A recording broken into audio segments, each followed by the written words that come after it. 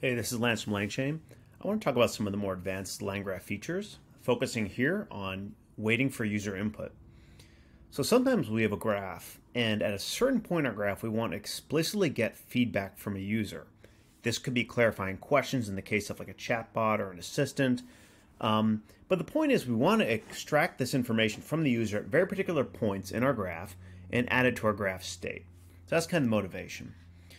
Now this sits within a broader set of human-in-the-loop kind of capabilities within LangGraph. We already did a video on breakpoints, which basically allow you to basically stop execution of your graph at a certain node. And this ability to wait for user input builds on top of the idea of breakpoints. Now, two of the important dependencies, just like with breakpoints, for this idea of waiting for user input are checkpoints and threads.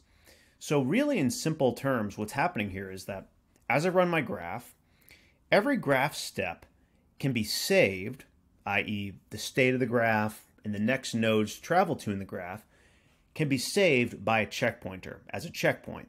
So you can imagine your graph is going along. At every step, you're saving the checkpoint. Those checkpoints are then rolled up into what we call a thread. And this thread is basically a kind of a persistent state trajectory of your graph, which you can reference at a later point in time.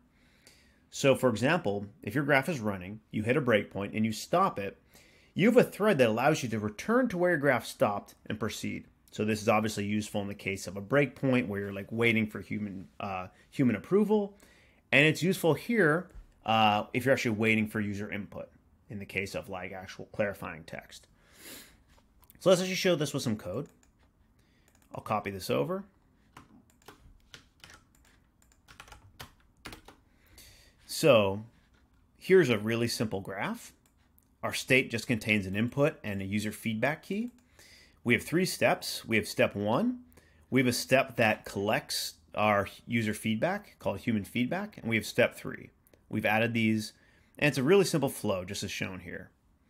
Now you can see I've added a checkpointer. We just talked about why that's important. And I've also added this interruption, i.e. this is a breakpoint. I'm going to breakpoint before my human feedback node. So again, what's going to happen is I'm going to go ahead and proceed until I hit human feedback, and then I'm going to break. Now let's show this in action. Copy this over. Cool. So here we go. We pass our input. We create a thread. We invoke our graph. So our graph proceeds, and we go ahead and hit step one. And now before we hit human feedback, we stop. And then here's what our state is at this point in time. Our state is simply hello world. Now what I'm going to do is we're going to copy over here.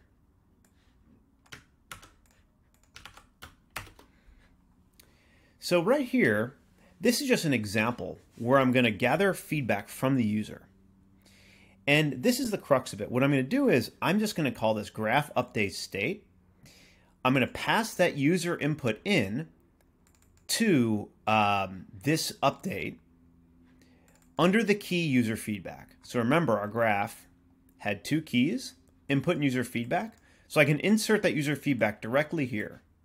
That's it. Nice and easy. And here's what's kind of cool. I can actually insert this as a node. So it's as if that human feedback node in my graph is running, and I'm just populating it with feedback gathered from my user. So if you look at my flow here, here's that user feedback node. I'm just going to run this node and plumb in the feedback I get from the user. And that's what's going to happen right here. So let's go ahead and do this. Let's say go ahead to step three. Cool. And there we go. So look at my state after the update is hello world, and user feedback go ahead to state to step three. So my state's been updated with that user feedback, which I've plumbed in. And now you can see this graph.getState next tells me what's the next node I want to go to. Well, what we've done is we've already run that human feedback node right here. And so the next node my graph wants to go to is that third step. So there we go. And now all I need to do, because I have a thread that's gathered all this information, all I need to do is invoke my graph with that thread. I don't have to pass anything because it knows where to pick up because of that thread, and it just goes to step three. So that's really it. Very simple. And if you pop all the way back up, all we've done is we set up a graph.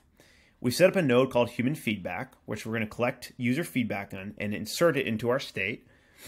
And all we need to do is very simply set a breakpoint before that node where we stop before we hit this node.